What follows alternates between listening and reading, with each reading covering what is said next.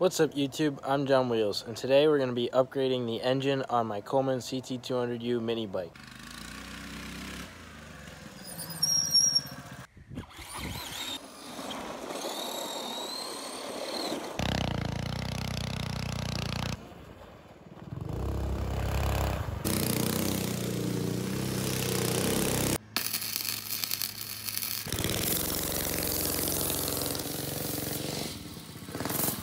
So today we're going to be removing the governor and installing 18-pound valve springs.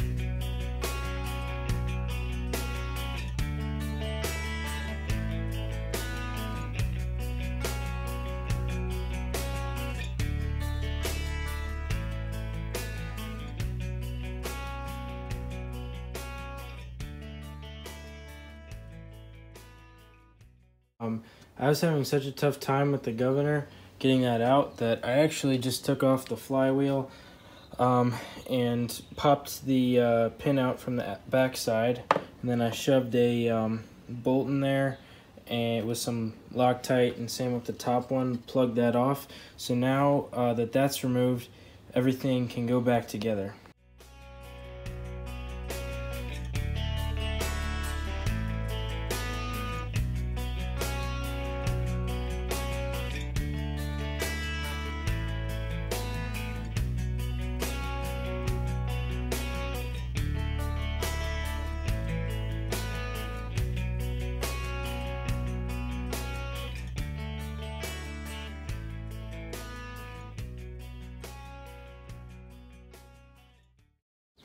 Alright, so I made up a throttle system. I just reused the stock governor throttle spring here.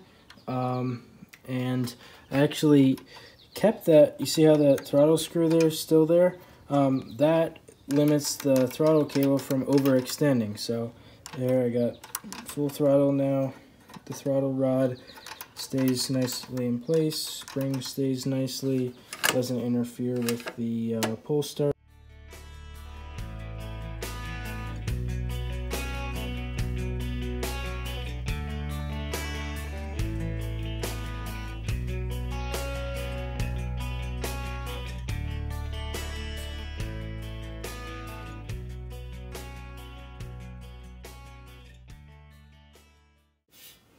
Okay, so I fed some rope down into the cylinder once I took the spark plug out, and that's so the valve doesn't fall down into the combustion chamber. Now I'm going to push this retainer clip out and take the spring with it, and then I can take the new valve spring, slide it on there, grab my retainer, and then push it down in and hook it in. And now I can grab my rockers and slide those back on, and then the rocker stud. Now I can take the nuts, the locking nuts, and get those on, and I'll pull out the rope. Okay, so now that I got the rope out, I can take my screwdriver and put it down there and feel and watch the valves until I get to top dead center, and then I can set my valve lash. So let me get there with two hands. So I can take my feeler gauge and slide it in here, and then tighten the nut right here until I can snugly wiggle it back and forth, and then tighten down the lock nut. And then for intake, I'm using a .004, and for exhaust, .006. All right, so I got the valve latch adjusted and these locking nuts tightened down. So there's a little bit of play, and the reason for that play is whenever the engine heats up, as you might know, metal expands. So if the metal expanded, then it would be not letting the valve seal all the way. So if you give it that little bit of lash or gap, then when it heats up, it won't be opening the valves a little bit.